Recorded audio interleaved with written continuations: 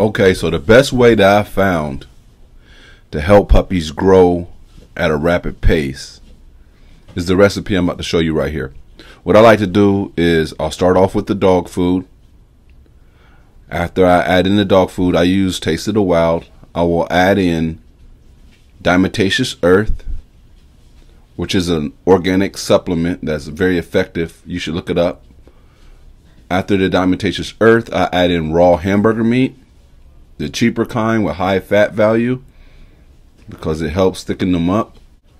And I will add a little bit of water on top of that, mix it all down, and mix it up with my hands. Otherwise, the dogs will just eat the meat right off the top of the kibble, because they like the meat more than they like the kibble. So I mix it up so they have to eat both, and then I give it to them. Take a look.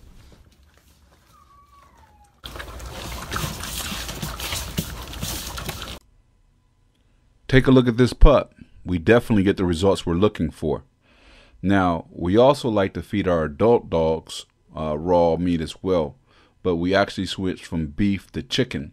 And the reason we use chicken is because chicken contains a good mixture. It has the raw meat, it has the bone and the marrow. The marrow has a lot of good quality nutrition inside of it. Now, a lot of myths out there are about, giving a pit bull raw meat will trigger its aggressive natural instincts, and that's bullshit.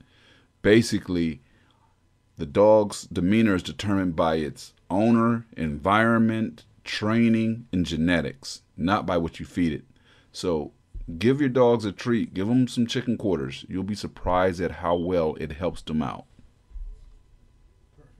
If you want more tips and tricks on how to help your dog live his best life and reach its maximum potential, purchase our BGK Dog Care Secrets ebook on our website. Big Gemini Kennels.com